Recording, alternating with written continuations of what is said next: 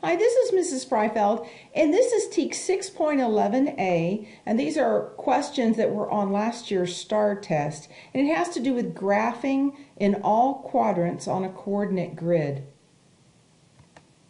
Here's question 5.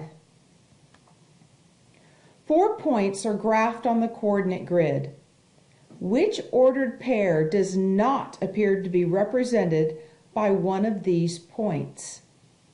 Pause the video now. Question 41. Benicia graphed point G on the coordinate grid.